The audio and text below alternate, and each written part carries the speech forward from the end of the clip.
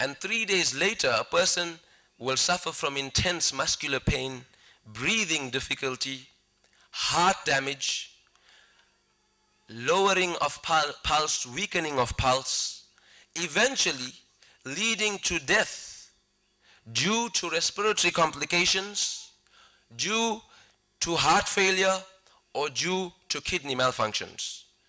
So the lesson we learn from this is that when God Almighty, our Creator, forbids us from something, then that is good for our own. That is for our own good. That is for our own health. That is for our own benefit.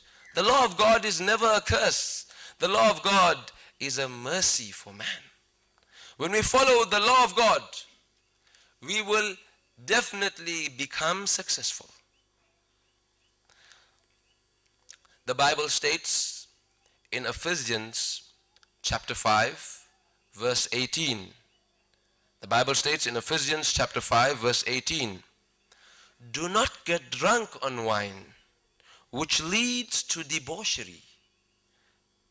The Quran states in chapter 5, verse 90, "Ya ayyuhalladhina amanu, innama al-khamru wal-maysiru wal-ansabu wal-azlamu rijsum min amal al-shaytan, fajtanibuhu la'allakum tuflihun." O you who believe, verily intoxicants, gambling, dedication of stones, divination of arrows are abomination from Satan's handiwork. Abstain from such handiwork that you may prosper. So sometimes people ask me, how do you ever enjoy yourself without drinking alcohol?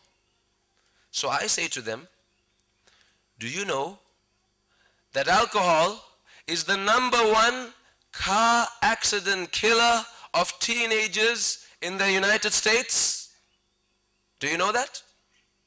Do you know that alcohol, that every few seconds, not minutes, seconds, people die in accidents under the influence of alcohol?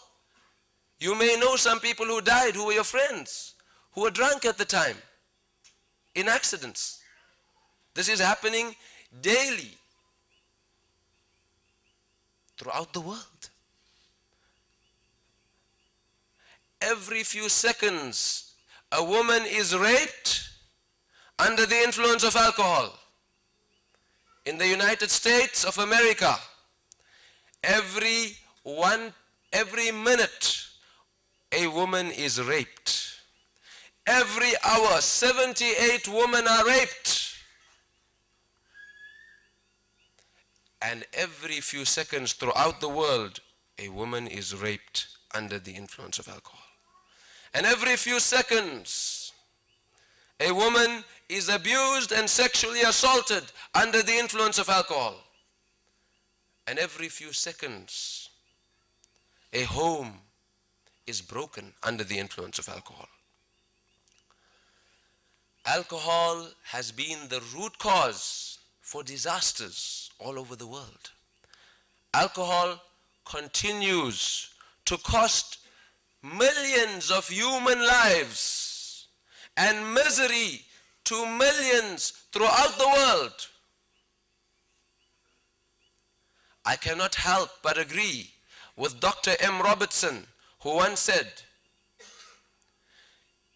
if half the pubs and bottle stores were closed, I guarantee that half the prisons and half the hospitals will also remain closed. What we learn from this is that the law of God is a mercy for man. It's not a curse. God is full of wisdom. We are short-sighted. We only see in front of us. We cannot see and we do not know what God knows.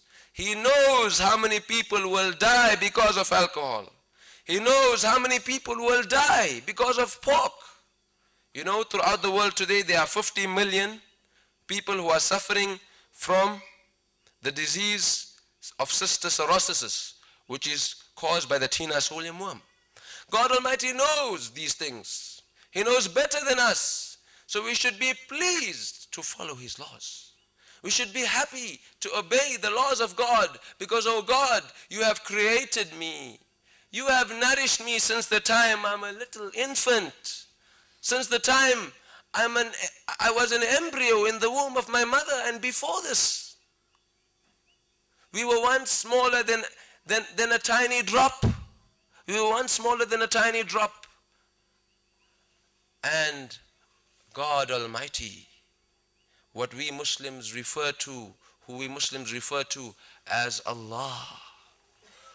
Allah created us from stage to stage to stage, developing us from various stages in the embryo. Then we become a little infant. Then we grow up. We become teenagers. Allah created our eyes. God created our ears, our mouths, our teeth, our ability to see, our ability to think, our ability to hear. Oh God, how can I disobey your law? How can I disobey the teachings of your prophets? Respected elders and brothers, there are various teachings in the Bible and the Quran which coincide with one another. Jesus, peace be upon him, he said in the Gospel of John, chapter 14, verse 6, I am the way, the truth, and the life. No one comes to the Father except through me. Jesus, peace be upon him, said in the Gospel of Matthew, follow me. In the Gospel of John, chapter 10, verse 27, he said, my sheep listen to my voice. I know them and they follow me. I am the way.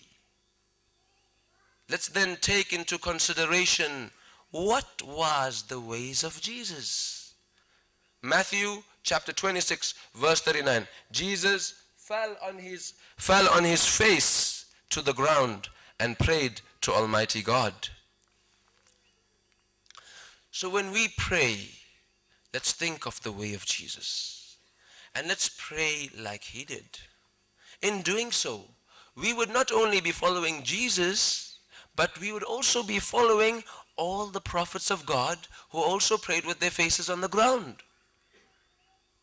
For example, in Genesis chapter 17, verse 3, Abraham fell on his face. He fell on his face to the ground and prayed to God. And God spoke to him. This is in the Bible. In the book of Numbers, chapter 20, verse 6, Prophet Aaron and Prophet Moses fell on their faces to the ground and prayed to God. In the book of Joshua, chapter 5, verse 14, Prophet Joshua fell on his face to the earth and worshiped God.